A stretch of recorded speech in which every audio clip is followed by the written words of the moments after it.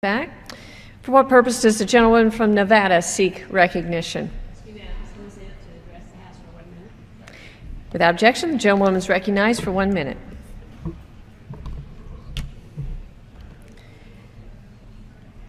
I rise today in recognition of National Tourism Week and will be introducing a resolution to that effect later today.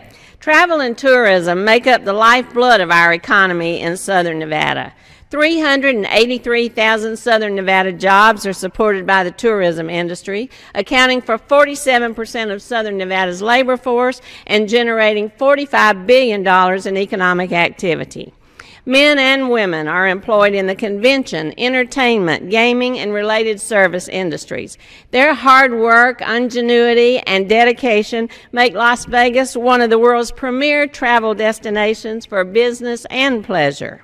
Last year, nearly 40 million visitors came to Las Vegas.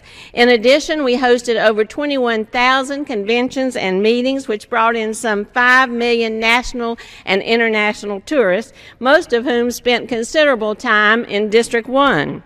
Furthermore, 43% of these visitors traveled through McCarran Airport, which is the nation's 6th busiest airport, also located in District 1.